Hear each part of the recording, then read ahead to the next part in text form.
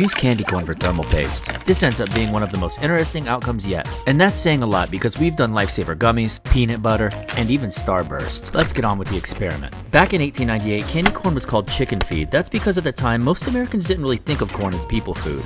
Let's power on the PC and let it run for a bit. While it's heating up, take a look at this month's gaming PC that you can win in our bio. It's actually growing an alien. After 6 minutes of running, the computer shoots up to 89 degrees Celsius. Wow, the fins of the radiator made a super cool pattern. It's definitely cooked. Tell us what you want to see next.